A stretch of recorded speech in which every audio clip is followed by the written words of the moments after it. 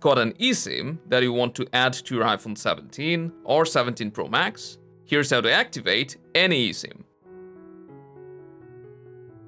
First of all, make sure that you have the QR code or the activation code of the eSIM from your SIM provider. Now to set up the eSIM, you'll need to open Settings, then go to Cellular or Mobile Data.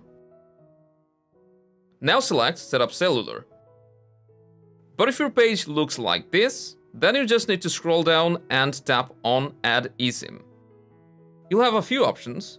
Now to add an eSIM using a QR code or activation code, select Use QR code. Now tap on Scan QR code and bring the QR code in front of the camera. But in case you have a written code, then select Enter details manually. After it detects the QR code, it will take a second and it will show you the Activate eSIM page. Press Continue to confirm activation. Now choose your data plan and choose if you want to use low data mode. There you go, now your SIM is successfully added. And if you want to add more eSIMs, then just select Add eSIM and the rest of the process is the same. Hope you found this useful, and I'll see you in the next one.